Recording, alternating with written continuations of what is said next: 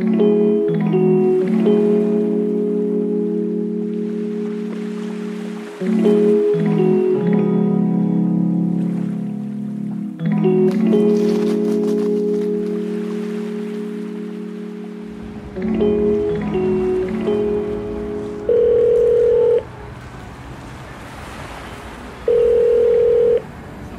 up guys, welcome to my channel. Yeah, typical, you buy a race car and you go ahead and you open up a channel. So this is exactly what I'm doing. You guys are gonna see a lot of my build. I just picked it up, like I said. It has a lot of work to get done, but you know what, I bought it, I love it. It's gonna be freaking great. I'm also gonna be recording a lot of the car meets that we do go to.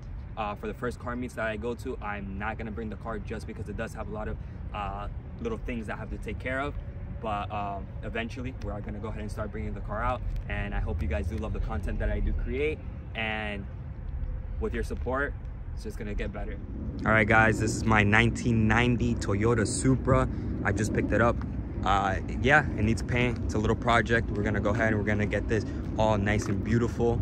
I typically don't keep my cars long, but this one, I don't know why, but I have an attachment to it already. Let's go ahead and take you over here. So according to what the seller told me, it has a 62 Garrett turbo. Looks like it might have a different housing on it, because it does not look like a Garrett housing on it, but hey, no shaft play, and it spools nice.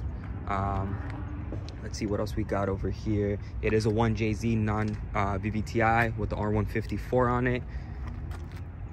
Get you a nice better look at the car. Came with some really nice NRG prism seats, blue. I mean, it's not gonna go with the color theme I'm gonna do with the car, but hey, it does the job as of now. Looks like it has a nice little 3-inch full exhaust. We'll go ahead and we'll get you some exhaust clips later on the car.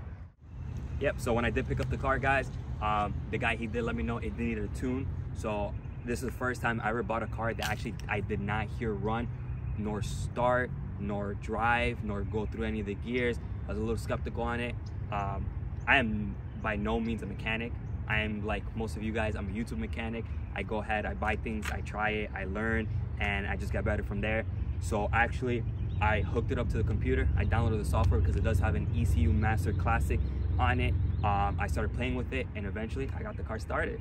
So we do have an upcoming tune for it, so I can go ahead and get this car running 100%.